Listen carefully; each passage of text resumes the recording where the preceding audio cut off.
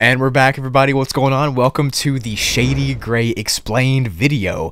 Hope you guys are ready for this one. This one was really highly requested from you guys, and it was super dope to record this. I think you're going to enjoy it. Let's get into one of the craziest Backrooms levels. Backrooms explained the Shady Grey. After weeks of y'all asking, I'm finally going to do it. Let's get into it.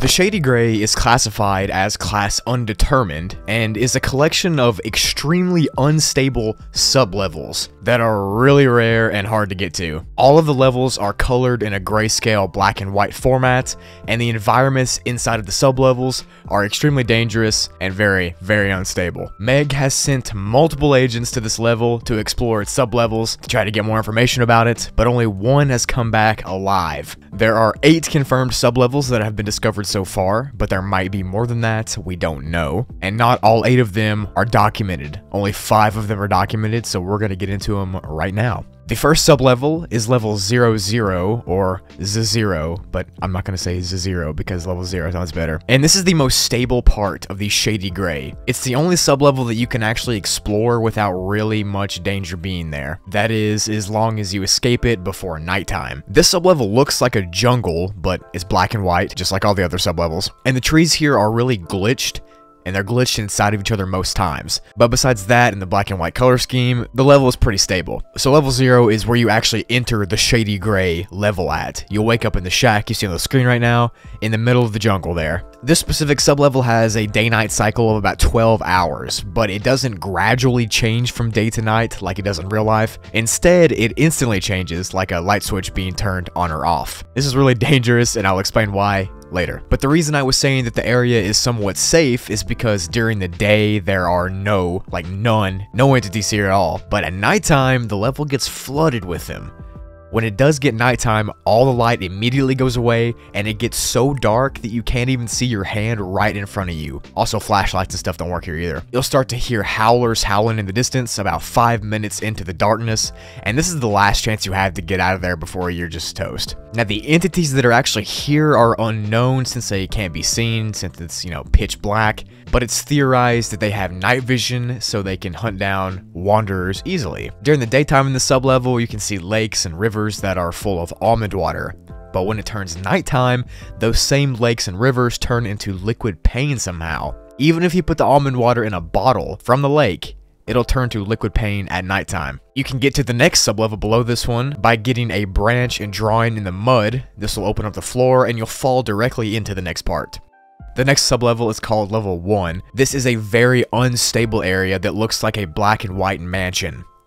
When you fall into this mansion, you'll be in the lobby part of it, and you'll notice that the furniture here is really glitchy, and it's really just distorted. If you touch the furniture, it'll cause your body to start glitching and distort you on an atomic level, so don't do that. Other than the glitchy furniture, this level is just a grayscaled mansion. But there is one entity here, and it's very dangerous. He's known as the Landlord, and he wears a suit and a fedora, and is always carrying around a briefcase with him.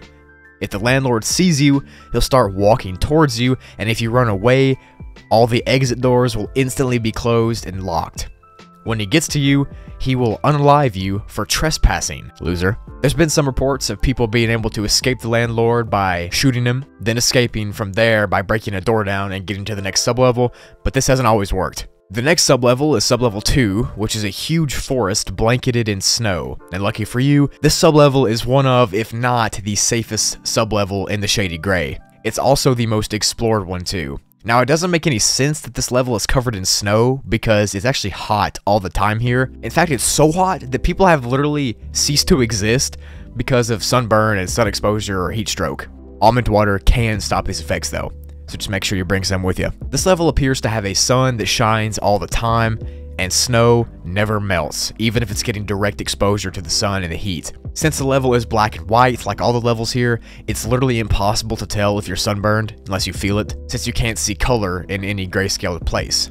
There are places to not get exposed to the sun though, like under the trees in the forest, or the small Meg base that's located here. The base is made up of 3 people, and they've explored most of this part of the level. Other than the snow melting and the direct heat and sunlight, there's nothing really special about this level, except for the one entity that lives here called the Fallen Angels. They look like humans with huge black wings and robes, and their body looks like they've been injured with holes in them, but they claim that they faded away, and that's how they turned out to be a fallen angel. It's assumed that they were people at one point, but that's not confirmed since they never want to talk about how they came to be that way. They're passive and they will talk to you if you confront them, but they get very aggressive if you mention level 71, so don't. Getting out of the sublevel is simple. You just have to ask a fallen angel to send you on to the next sublevel, and then they'll throw you through the ground right into sublevel 3. So now we're at the 4th sublevel, which is sublevel 3 because we started at 0.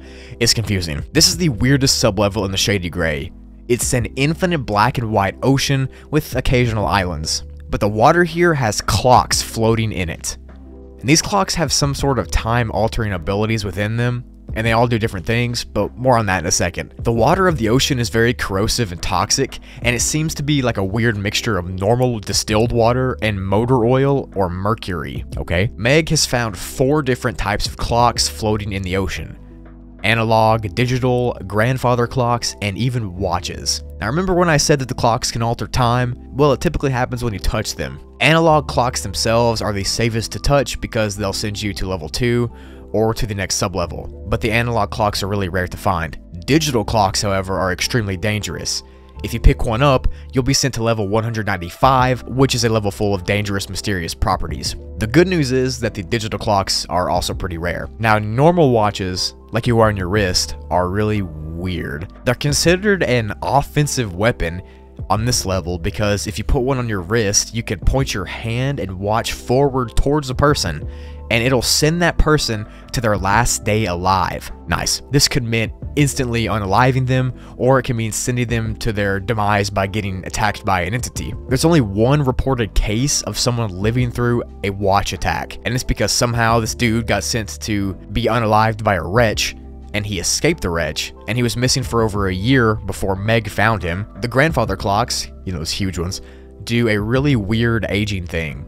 If you throw someone onto a floating grandfather clock, they'll either age up to an old person or de-age to a baby. This specific sublevel of Shady Grey is virtually impossible to set up an outpost since there is constant watch wars happening between the people that live here and Meg themselves. Meg barely even got a base up here, and they're under constant attack by the natives of this land. There are also speedboats on this level as well, but most of them are with Meg or the small groups, so that fact was kinda useless now that I think about it. So the last stable sublevel is sublevel 4, which is the 5th level. You can only get here by touching an analog clock on the last sublevel, which will teleport you here, and you'll land in a river. The water is safe to touch, but not to consume, and the rivers are surrounded on both sides by a huge city and skyscrapers. The city area looks really similar to level 11, except it's in the black and white grayscale, obviously. But a lot of the buildings here are glitchy and distorted. You can only enter the skyscrapers by breaking in because the doors are locked, but that's not a good idea since they're literally infested with aggressive entities.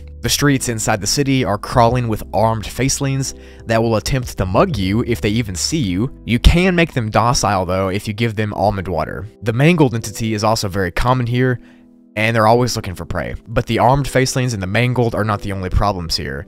The temperatures change really quickly, and natural disasters like blizzards or tornadoes can happen at random, so it's constantly in environmental danger too. It's also dark all the time, so there's no purposeful way you can escape this level, you just have to accidentally no-clip.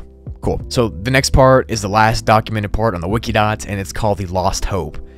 This is the part of the Shady Grey where stability itself just stops. It's impossible to escape, and it'll drain all the hope you have left if you had any to begin with. The walls of the Lost Hope are wobbly and distorted, and pretty much anyone who makes it here doesn't make it out. After this, there's virtually nothing documented except Too Far and The End, which don't have any words, they're just pictures. So yeah, that is the massive explanation of the Shady Grey sublevel conglomerate. It's a weird conglomeration of sublevels that don't make any sense, but they're crazy, and I think they're pretty well written actually. Hope y'all enjoyed it. Leave suggestions on what levels you want me to go over in the comments below. Thank you for watching, and I'll see you later.